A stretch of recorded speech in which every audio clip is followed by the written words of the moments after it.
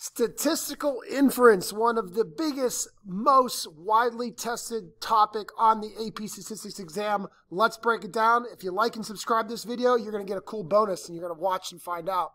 So what is statistics? It's the procedure and processes of using sample statistics to make judgments about population parameters. It's really where statistics and parameters come together.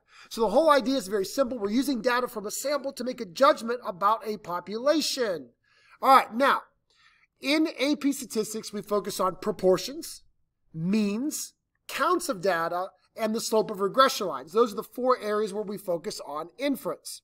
Now, there's two types of inference that we like to look at, two types of procedures at least. Creating an interval to estimate the population parameter, meaning we have no idea what a population parameter is, but a sample statistic points us into a direction of where we think it could be. Or we can conduct a test to make a judgment about a population parameter.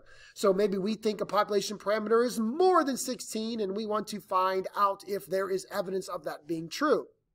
Now, for an interval, I pretty much go with 4 steps. The AP Statistics, some teachers teach it with 3 steps, but at the end of the day, as long as you have these 4 items, I don't care how many steps you call it, but we want to name the procedure being used, check the conditions for that procedure to be possible, do the math to find the interval, and then actually interpret the interval. On the AP Statistics formula sheet, they give a very generic formula for a confidence interval. It all starts off with a statistic. That is something that comes from a sample. Again, in this class, the ones that we deal with primarily are going to be a sample proportion, a sample mean, or a sample slope. And then from that statistics, we're going to add and we're going to subtract this entire back part, which all in together is called the margin of error. Now, the margin of error is a combination of 2 things. A critical value, that's a Z star or a T star. It's basically how much we're willing to reach. That is dependent on your confidence level, 95%, 98%. So your level of confidence can determine how far you're going to reach for that Z star or T star.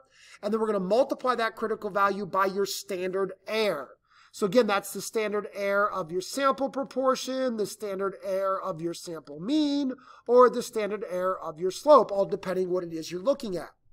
So put it all together, and that's a very generic way of talking about a confidence interval. Now, for a significance test, we're also looking at 4 steps. Name the procedure and state your hypotheses. There's the null and the alternative hypotheses. Check the conditions for the test to be conducted. Do the math to find your test statistic and your p-value, and then make a conclusion based on your p-value. Now, we have a couple different types of test statistics. The first is a z-score or a t-score. This is a standardized test statistic. This is found by taking your statistic, that's what you found in your sample, minus the parameter, that's what you thought to be true, all divided by the standard error of the statistic. Now, the other type of test statistic we have is a chi-squared. This is for counts of data, a chi-squared test. And the chi-squared form is a little bit different, but it's the sum of your observed minus your expected value squared, all divided by your expected.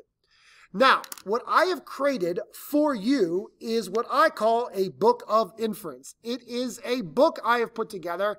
I use the word book lightly, but it is a document that details all of the different inference procedures. I have 13 of them. In truth be, there's 14 of them, but I kind of think that that last one is extremely rarely used on the AP exam, so I usually don't even get to it, so I don't have it listed here. But here are those different inference procedures, and then the best is on the following pages. I give a kind of a rough run view of actually what I've already kind of talked about in this video thus far. But after that stuff, it also gives some formulas that are going to be very useful to you for those standard errors and for those population parameters and information like that. What I have for you is directions. Directions on how to conduct every one of these different inference procedures. For example, right now you're looking at a 1 sample Z interval for a population proportion.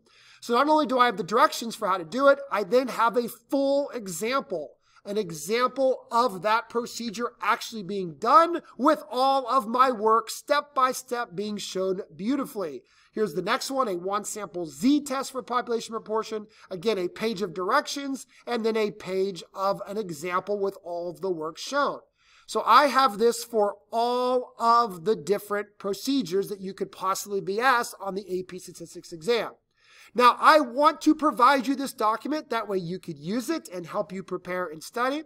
All you have to do is first like and subscribe to my channel. And please hit that notification button. That way you get notifications when I make new videos. And then shoot me an email to helpwithapstats@gmail.org, or excuse me, gmail.com. And I will email you that document that has all of those different inference procedures in it. Now, the only last thing I make sure I want to say here is I'm not perfect. There may be a mistake in my work somewhere. In fact, if you find a mistake, please email me and let me know. And second, every teacher teaches things a little bit different. I may say something a little bit different than your teacher, so don't criticize me too much. I'm not perfect. Don't be like, well, that's actually off by a couple decimals, or it should be done this way or that way, or you worded that wrong. Okay, I'm trying to get you to do the absolute best you can on the AP exam. Is my work perfect in every single way, on every single step, and every single aspect? Maybe not. I'll be the first to admit that, so don't diagnose it too much. If you don't want it, if you're going to just yell at me for it being bad, then don't email me and don't use it. But I really think that just going through the different procedures, seeing the work that is required, and then seeing a full example will really help you understand what needs to be done. Because I'm going to promise you this, I know there's a lot of them, and not all of them are going to be on the AP exam, but at least one of them will definitely be on the FRQ portion, and all of them, multiple of them, again, maybe not all of them, but many of them will definitely show up somehow, some way in a multiple choice question. So again, that's it for my review here. So just basic review over what inference is and the different procedures. And again, if you want that document that goes into a ton more detail, please do so. I also have tons of other videos that describe everything when it comes to inference in way more detail. And you'll see some links popping up in this video as well up at the top. So please utilize all this information to help you achieve the greatest score you can on the AP exam. All right, see you later.